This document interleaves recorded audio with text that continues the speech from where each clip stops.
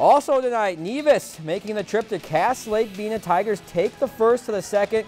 Kia Heidi at the net, puts it away with authority. 25-11 visitors, end of the third.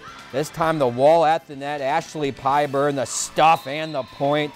Panthers, though, showed some life. Whitney Ellis, she'll get this to fall. Tally the kill in the stat book, but Nevis strong start to finish. Montana Baker, no doubter from the outside. All Tigers in this one, winners in 3 straight. If you've enjoyed this segment of Lakeland News, please consider making a tax-deductible contribution to Lakeland Public Television.